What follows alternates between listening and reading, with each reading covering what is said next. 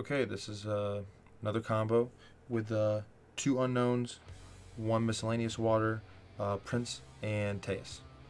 And this is playing through Nibiru, but not sniping it. It's just that we have follow up if we do get Nibiru.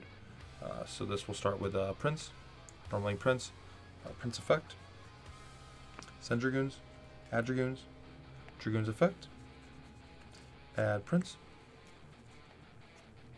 And we'll go reveal Teus by discarding Dragoons. And then do chain link 1 Dragoons, chain link 2 Teus. Teus.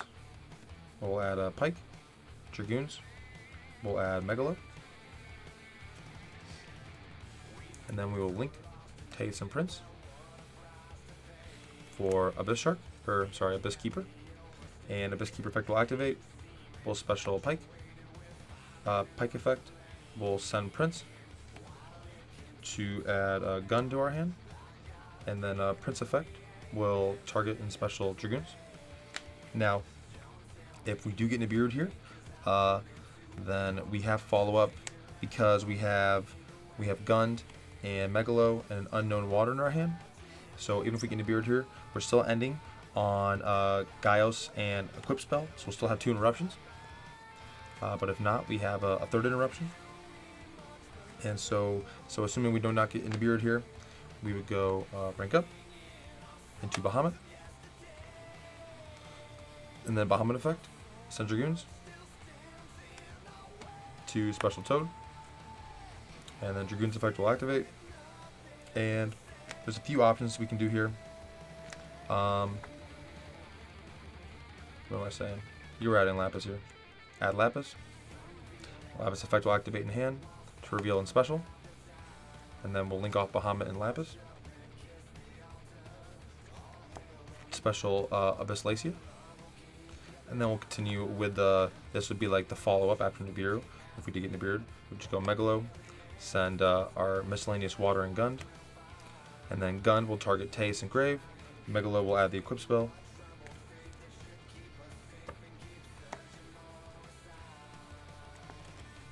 Grab Teus. And so then we will rank up those guys into Mermail Abyss Yugioh. Set the Equip spell, probably preferably to the Yugioh.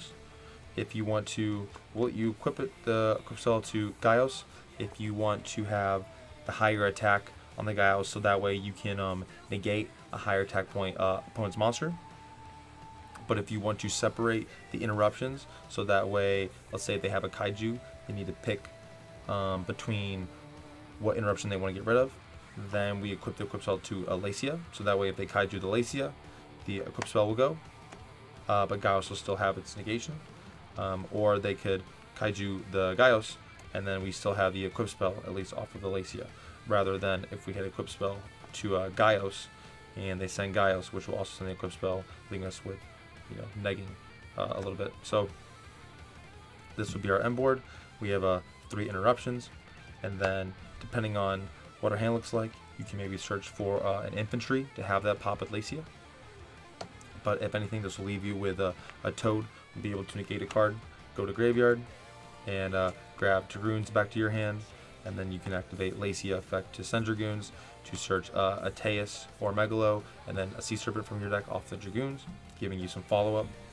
Plus you have 2 unknowns, and in this deck there's, if it's not a water card, it's a hand trap.